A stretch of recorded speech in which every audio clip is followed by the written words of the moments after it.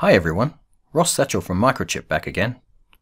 In the previous video in this series, I introduced the concept of bare metal or register level programming, showed you how to access the datasheet through MPLAB X, and showed you the tech brief TB3262, getting started with writing C code for AVR MCUs, and also some of the nomenclature associated with using the device header files. In this video, we will cover more of TB3262, where we will create a new bare metal project and main.c file, find the device header file and its macros, and also learn how to use bit masks, and group configuration masks. So let's dive right in. As we did in the previous video, open MPLAB X and connect your AVR Tiny2 Curiosity Nano, ensuring the kit window appears. If it doesn't appear, please refer to the first video in this series on how to fix that before moving forward.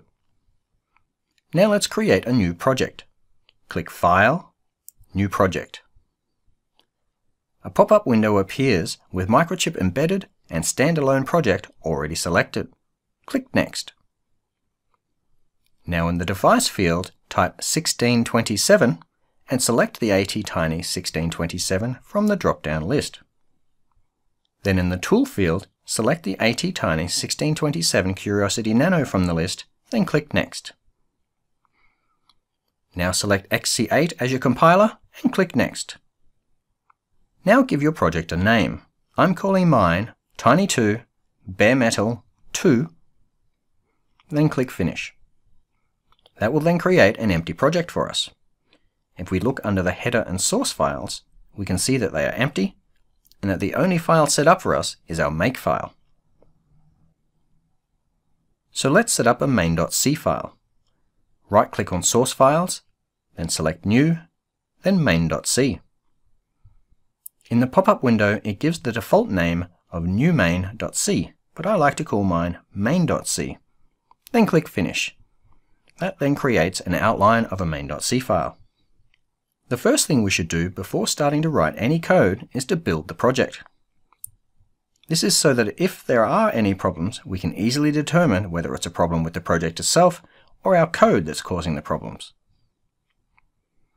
So click on the Clean and Build Main Project button on the toolbar, and then we can see the green Build Successful message in the output window in the lower part of the screen. Now before we start writing code, we need to figure out what we're going to do. So let's open both the datasheet and TB3262, link in the description below, in your PDF reader of choice. We will pick up from where we left off in TB3262, which was section 2. We had covered the part about the dedicated header file being included by default when we defined our device while initially setting up the project, and we can see the header avr/io.h being included. You may recall from the first video in this series, I touched on how registers are simply locations in memory. In section 2.1, it explains that all registers for a given peripheral are placed in a continuous memory block, which makes it possible to arrange all peripheral modules using C structures, also known as structs. Then section 2.2 covers module structures, and we have two examples, being the ADC struct and the port struct. Since we will be using the port struct to set up the clock soon, let's focus on that one for now. So we can see some of the parts of the port struct are the data direction register, as well as the data direction set and clear registers. There's also output value, as well as set and clear, interrupt flags, and individual pin control. Now on to section 2.3, which is all about masks. Masks are used to isolate our bit or bits of interest in a register. We can use bit masks manually to set or clear a bit or group of bits, or to read a bit or group of bits. So for example, if I had an 8-bit register that held the binary value 11010011 and I wanted to read bit 3, I could bitwise OR that register with a 1 left bit shift 3, and then the code would look like this. But the problem there is that it's not always clear what the user is trying to do, and it can be more difficult to debug as it requires very careful perusal of the datasheet while coding and debugging to prevent and find errors. The solution to this is using masks defined by macros, which result in code that is much more human readable. To find these macros, we can follow the header xc.h by using Control-click on the header file name. Then in xc.h header file, we can see that AVR/IO.h is included here, so let's follow that one using Control-click again. Now in the AVR/IO.h header file, we can see the device definitions and their associated header files. If we search using Control-F and enter 1627, since we're using an AT Tiny 1627, we get no results. So where is the header file? If we scroll to the bottom, there after the last device header definition is this following code. So let's go through it. First we have, if the AVR device library name is defined, then we have this inline function definition. It defines concat, which is short for concatenation, of A and B. Then we have A ###B. This ### operator is known as the token pasting operator, which is part of the preprocessor. When the macro is expanded, the two tokens on either side of the token pasting operator are combined into a single token. That single token then replaces the token pasting operator and the two tokens in the original macro. Then the next line defines header 1 with A/B parameters as the concatenation of A and B. Now the third line defines the AVR device header as AVR/, then the concatenation of IO and the AVR device library name. So basically, these three defines build up a string that will be the device header file include. For the AT Tiny 1627, the AVR device library name is TN1627. So then the generated include becomes AVR/IOTN1627. And we can manually type that in at the top of our main.c file and then Control-click to follow it to see all of the macros. If we then do Control-F to find and then type in clock control, we can see the struct used for that module. Then looking at just a few of the entries, we have main clock control A and B, and we have the 20 MHz oscillator, the 32 kHz oscillator, then onto the enumerations or enums.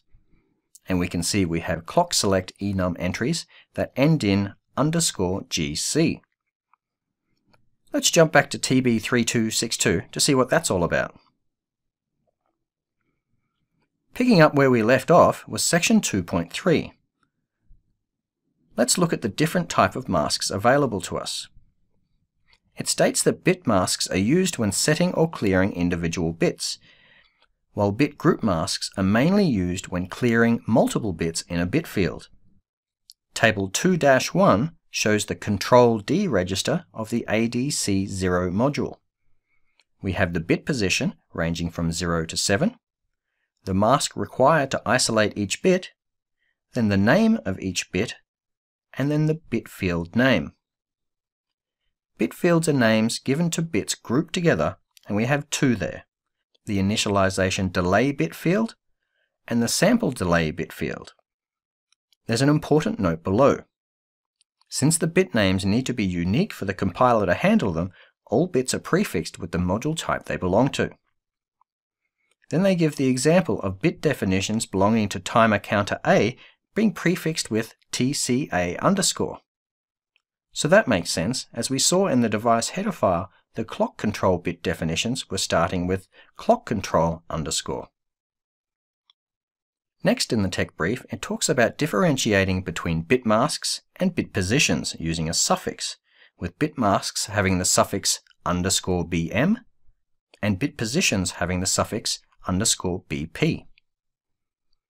Then there is also group positions, which is the bit position where a group configuration begins in a register. Then in figure 2-1, it gives an example for the ADC initialization delay bit mask having the module name, then the bit name, than the bit mask suffix. Now on to group masks, which are used to set or clear the relevant bits in a bit field.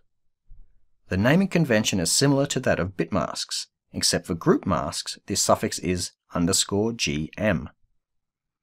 There is an example of clearing the bits in a bit mask by bitwise inverting and then bitwise ANDing a group mask to clear the bits in a bit field. Then we have group configuration mask and enumerators. So rather than the user manually clearing a bit field and then setting the relevant bits for a configuration, the user can instead use a group configuration. These have the suffix _GC and use names that greatly increase the human readability of setting up bit fields, while minimizing the possibility of setting bits in a bit field incorrectly. Figure 2-3 has the example of setting up the ADC module prescaler in the peripheral clock to divide by 4. Using group configurations make writing and maintaining code very easy, as it is very clear what configuration the mask selects.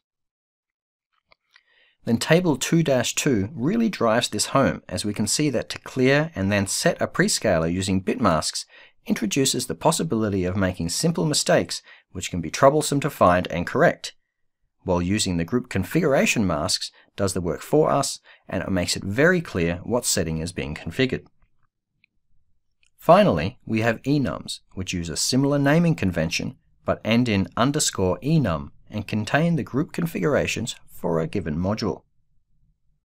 With all of that in mind, join me in the next video where we will set up an I/O pin as an output and toggle the onboard LED every 1 second.